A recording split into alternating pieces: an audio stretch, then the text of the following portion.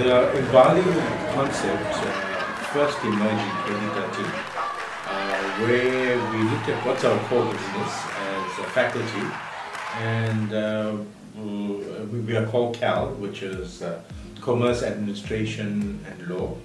And so that is how we came up with the term MBALI, and so that has become our brand name for all research and community engagement activities that we host through the faculty, whether it's at a departmental level.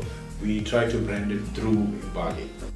And so we felt that, okay, if we exposed our postgraduate students and novice staff researchers to a conference environmental setting, that it might, and also invite key persons locally to participate in the conference, it might spur interest, and that's exactly what we did. It really is a singular honor for me to open this second conference known as MBALI Conference.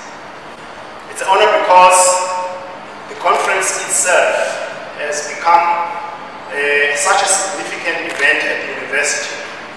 And so I'm quite honored at opening an event which has taken such a prestigious place in the space of the University of Zululand.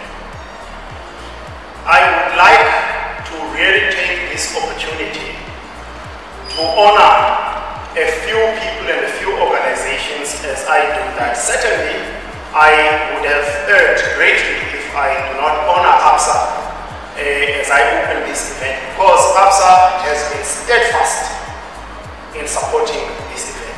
Steadfast. And I have every reason that we shall continue an excellent collaboration with ABSA.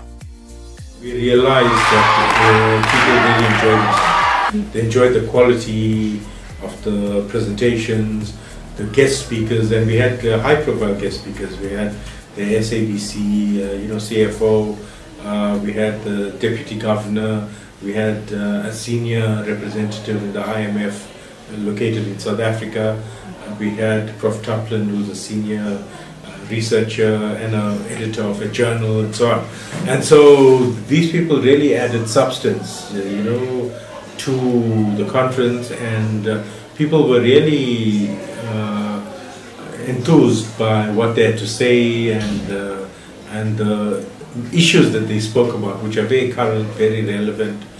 From papers that have been sent to me from South African universities have really been good, because what they've done is they've criticized and analyzed and made wonderful suggestions towards improving education here. 110 papers that were presented. They were from all the disciplines that we mentioned in the commercial field. We had guests from 9 different countries. And then from our universities, we had about 9 South African universities participating. And from all the universities, there's something great happening in South Africa, where we're striving for high research standards, and one could see it in the quality of the feedback and the discussions and the debates that were happening in at the various sessions. And so we are very excited about the direction in which we are heading.